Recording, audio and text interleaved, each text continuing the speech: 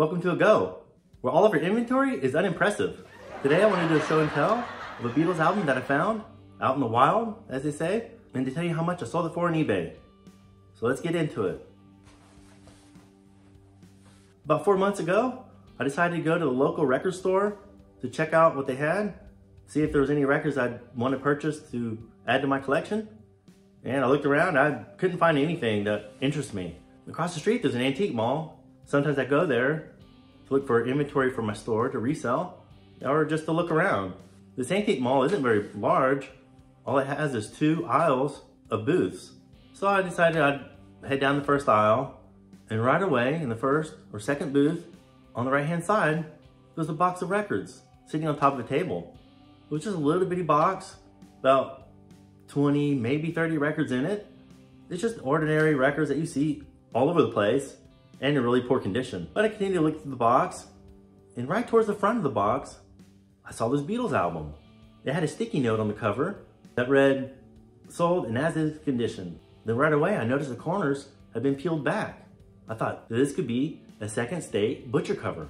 I tried to look underneath the pasted over cover to find Ringo's turtleneck sweater. And sure enough, there it was. I couldn't believe that I found this record yesterday and today by the Beatles, second state butcher cover. And I was so excited to find it. Let's go ahead and take a look at the record and let you know what I sold it for on eBay. Here's the vinyl itself. It's on the rainbow label. It has quite a few scratches on it.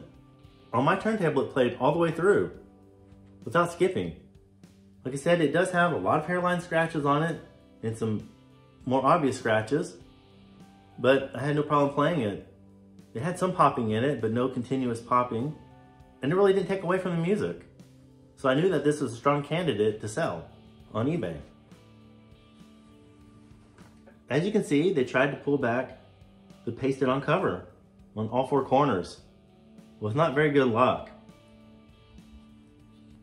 Probably can't pick it up here, but there's the V of the turtleneck. So when I saw that, I was super excited because I knew just what it was. On the back side, someone wrote in pen the letters MP. The cover is a little dirty. It's worn. There are some seam splits starting, but have not gone all the way through. So how much did I sell this for? I sold it for $430. So that's pretty good profit for what I paid. It's the only record I've ever found that was worth so much. Well, that's proof right there that you never know what you're gonna find when you look through bins. They may all look trashed and they may all look like the typical $1 records, but you never know when something good's gonna show up. So I hope this video gets you guys a little excited to go hunt for those special records, because they're out there. As a bonus, I want to show you another record that I picked up. I went to a estate sale for some furniture, and they also had some records on the first floor.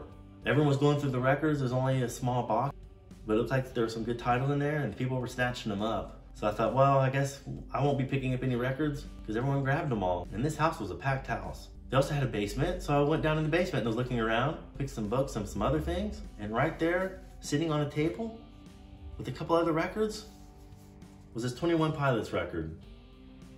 There's 3 albums. It's a live album. And it's all on picture discs.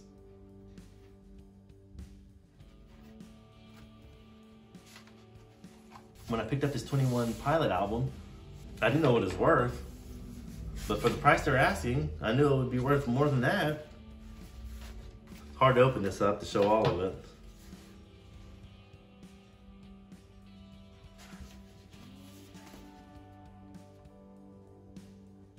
So I listed this album when I listed the Beatles, and I sold this one for $98. The only time I ever put things up on eBay, if I know that they'll sell at a very good price. I don't do a lot of eBay, but when I find an item that I know I can turn around and make quick money on, and make good money, I'll post it up on eBay.